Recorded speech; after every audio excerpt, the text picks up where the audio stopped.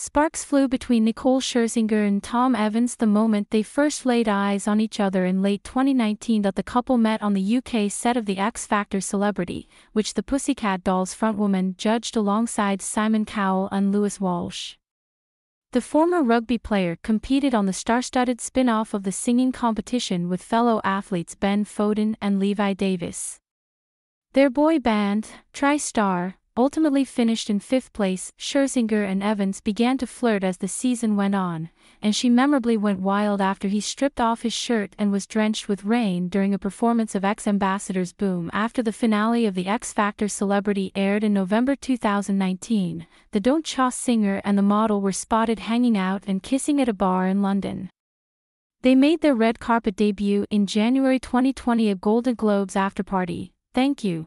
You have successfully subscribed. Subscribe to newsletter. Subscribe by signing up. I agree to the terms and privacy policy and to receive emails from Jagan News. Deal of the day: this lavender-infused memory foam topper is on sale, just $37.